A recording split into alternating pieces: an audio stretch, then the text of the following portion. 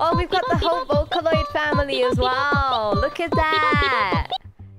That's at the top, and then we've got one at the back as well. That's cute. I like that a lot.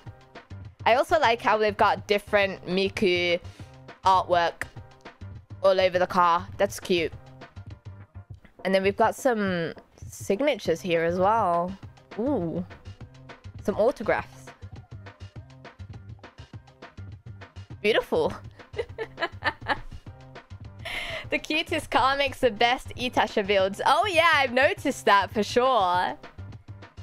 So beautiful. Itasha zone. I guess they went to another...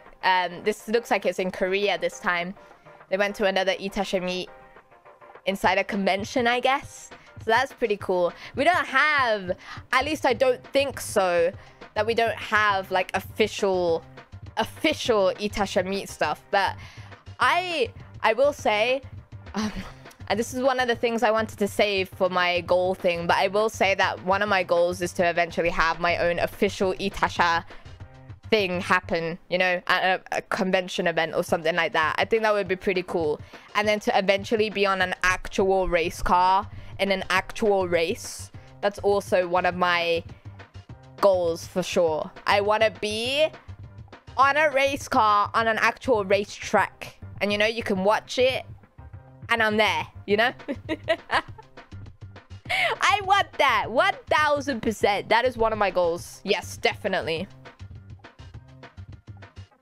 No, nothing yet in the UK, but we do have an official Itasha car group. Ooh. I'm going to research that. Thank you. Thank you for telling me.